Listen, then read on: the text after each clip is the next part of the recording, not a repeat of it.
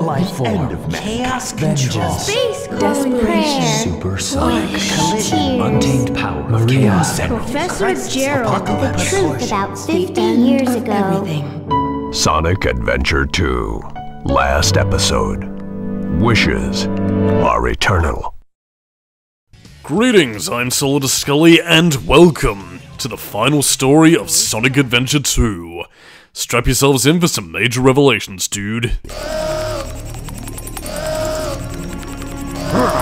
What the? What's going on? Why doesn't the cannon fire? What's happening here?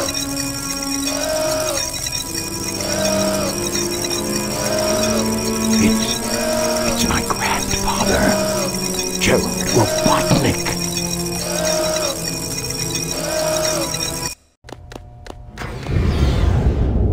What's that vibration? Hey, wait! Someone is coming!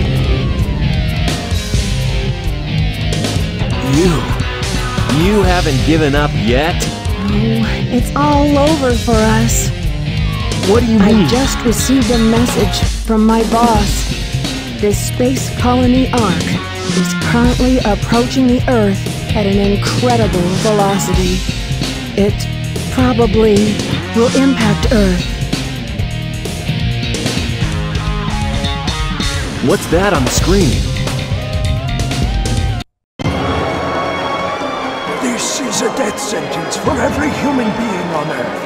If my calculations are correct, the space colony Ark will impact the Earth in 27 minutes and 53 seconds. All of you will be destroyed, along with your beloved planet Earth.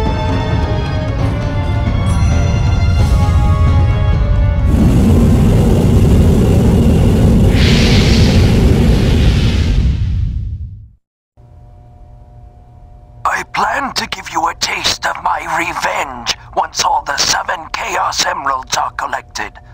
Once I initiate this program, it cannot be disabled. All of you ungrateful humans who took everything away from me will feel my loss and despair. Is there anything else you want to say? No. Ready! What's going on here? Who is that? I plan to give you a taste of my revenge. The vibration's getting worse.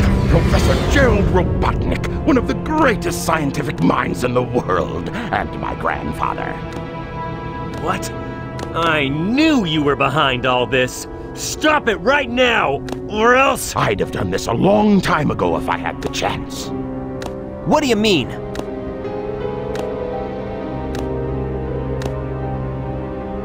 You're pretty persistent for a hedgehog, aren't you? You're still alive. Just huh? letting Knuckles pilot the shuttle on the way over here was more dangerous than you could ever be. What is this? This is my grandfather's diary.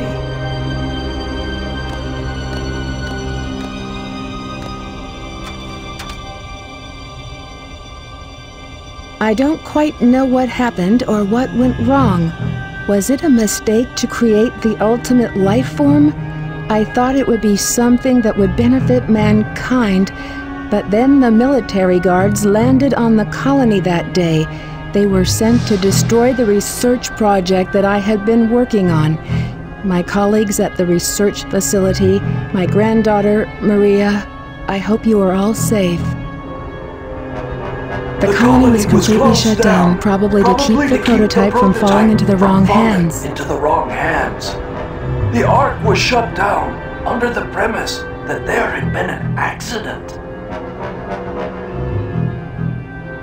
I found Maria's name among those who died when the Ark was shut down. She meant everything to me, and I couldn't bear the thought that she died because of my research. I lost everything. I had nothing more to live for. I went insane. All I could think about was to avenge her. Somehow, some way. I got scared as I no longer was able to control my thoughts. All I could think about was that I wanted it all to Based on my original projections, I was able to complete my project, Shadow. I designed its mind going to be perfect, pure. I will leave everything to him. If you wish, release and awaken it If you wish to fill the world with destruction... Oh, so that's why you released Shadow from the base. The core of the Eclipse cannon is now highly reactive and explosive. This is because the Chaos Emerald is overpowered. If the colony collides with Earth, it will shatter into pieces like my grandfather predicted. That mad scientist! That should be you, right? We have to stop the space colony now! The space colony arc position may have shifted due to the amount of energy given off by the emeralds. We have to stop the energy. But how? That's it. There is a way to stop the energy. We have to use your emerald. You're the one that told me that the Master Emerald has the power to stop the Chaos Emerald. That's right. If I use this, I just might be able to stop the Chaos Emerald. The reaction of the Chaos Emeralds is moving toward the cannon's core. It may be too late. There still may be some time left. If we pull together, we might be able to get to the shortcut that leads to the core.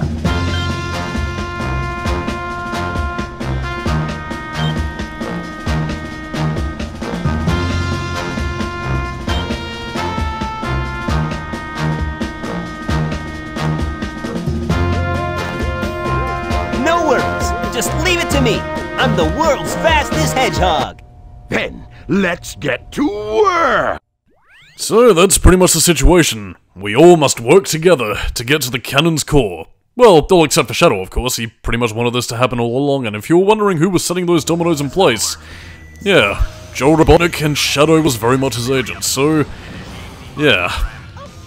Anyway, to kind of talk about Cannon's core, one thing I do love about this level, apart from, you know, the whole, oh shit, we're all going to die unless we band together and pull our resources, well, there's also the sense of level progression. Again, we gradually go from, you know, general space colony, whatever kind of things, but we eventually get closer when we do start to see, you know, the Bernoulli principle of hydrodynamics at work.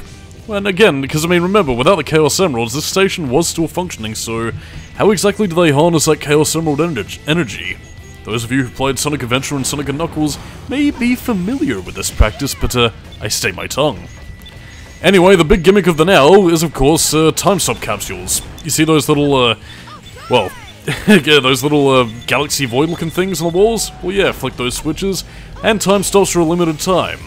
Keep that under your hat, because it might come in handy for a little cheaty cheat by the time we get to Sonic's segment, and yeah, despite the fact that we have the blue, you know, mission segment indicating Sonic's playthrough, yeah, this one is pretty much involving all characters, so yeah, if you're planning on getting the biggest score threshold, you really gotta put the work in as all characters and use all those skills you've learned throughout the game to their fullest extent, and yeah, to kind of talk about that a little bit more, yeah, in terms of getting a bigger time bonus, you know, utilizing the time stop switches can help immensely as you, you know, try and even the odds in your favor. But in any case, this is very much a piecemeal kind of thing. Destroy the Dora's tails, then Eggman's time to shine as he goes forward and pretty much takes over from there. All of this is just to make our way gradually towards the cannon's core, and yeah, you remember that very viscous, wasty liquid that we saw, you know, all throughout the Eternal Engine and, you know, as Eggman was traversing through the Lost Colony? Well, something tells me that might come into play. But in any case, so, I guess, stop talking about random scientific bullshit. Now it's time to talk about real bullshit. By which I mean the Sonic the Hedgehog 3 movie that was, well, announced, had a reveal trailer about a couple of weeks ago, actually. Well, a couple of weeks tomorrow. And the only reason why I'm really pausing is because my editor is lagging, so do And now we're back. So, anyway, part of the reason why I wanted to talk about the Sonic the Hedgehog 3 movie trailer is, well, for two reasons. One, to get my general thoughts on it, and two, we'll get into a little bit later, but in the meantime, thoughts on the trailer. Obviously, being based on Sonic Adventure 2, including Shadow and all that, doing its own spin on it, did actually quite enjoy the trailer. It feels like a nice balance between the sort of tone that Adventure 2 had mixed in with, you know, the sort of, well, family-friendly, actionized tone of the, you know, previous Sonic movies, so yeah, doesn't seem too bad. Do like Keanu Reeves' Shadow, and Honestly, I'm quite curious to see how it plays out, especially since it seems to have the whole Sonic and Eggman teaming up from the get-go, although given that it's Jim Carrey's Eggman, well, who knows how it's going to play out. But the second reason why I wanted to talk about it, and how fitting we're playing as Eggman right now, is also another character that Jim Carrey is playing, Professor Gerald Robotnik. And, yeah, unlike Sonic Adventure 2, where it's quite obvious that the man is long since deceased, yeah, in the movie continuity, yeah, Professor Gerald Robotnik is in fact alive.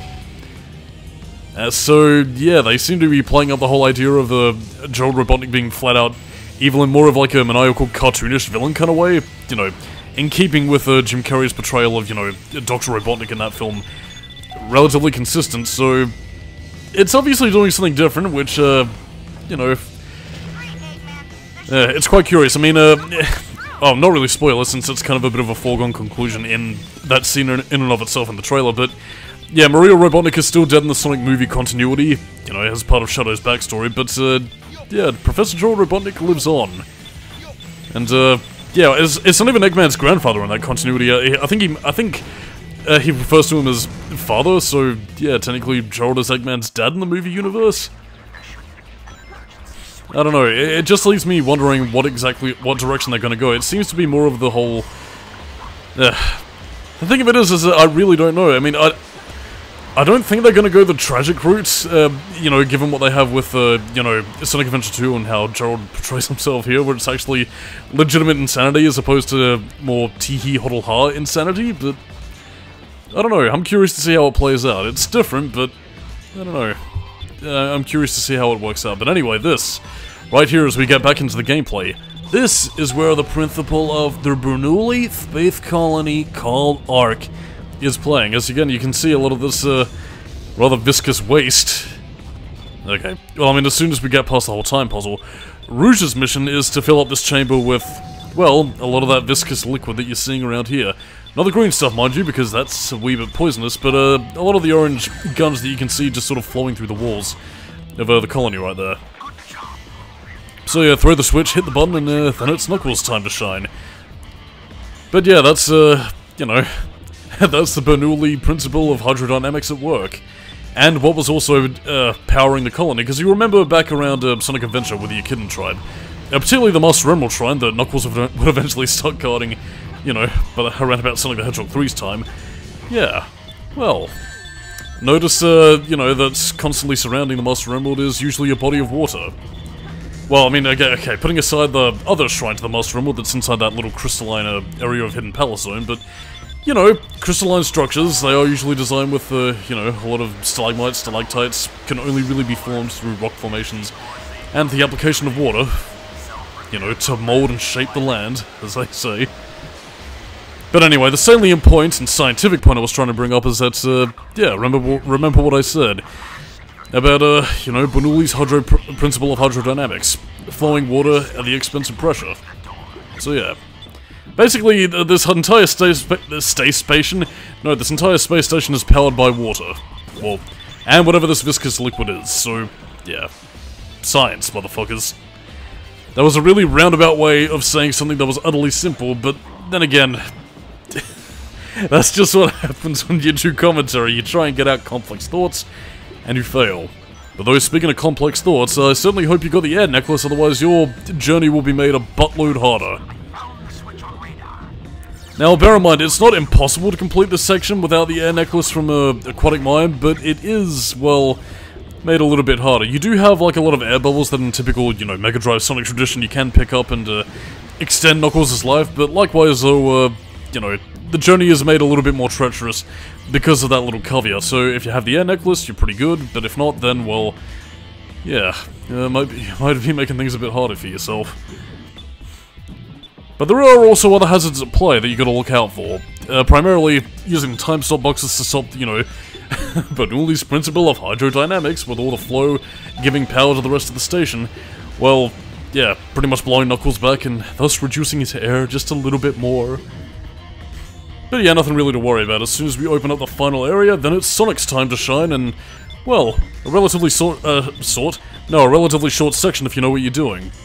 Primarily, and especially if you know a little cheat code that I'll get to, well, not cheat code in the traditional sense of, you know, entering in button inputs, but, Mainly just a little bit of something you can pull off if you're skilled enough. Oh, that Resident Evil Code Veronica alarm. I don't know where that originated first. Was it Code Veronica or Sega? Because, I mean, technically Sonic Adventure 2 was in development in the year 2000. Code Veronica released in 2000 and had help from Sega staff of development, so who knows really. But in any case, part of this little trick that you can only really pull off with Sonic because he's fast enough is that, yeah, get nearby one of those little time stop switches and basically rev up your spin dash, and if you get away quick enough, you have permanent time stop for the entire level. Enemies freeze in place and, well, Sonic can also, you know, score an A rank that way. But yeah, now you're really noticing the principle of hydrodynamics at work, with this setup being very familiar to Sonic Adventure. Setup similar to, you know, the Lost World area of Sonic Adventure with your kid in a pyramid cave, and yeah. Seems that Gerald Robotnik took a lot more influence than in fact people might have suspected, but in any case, this pretty much leads us towards our final area. And on that note, I am Solidus-Skully, keep it new metal, and next time on the Sonic Adventure 2 commentary, we get to the final part of the game, where we end this, once and for all.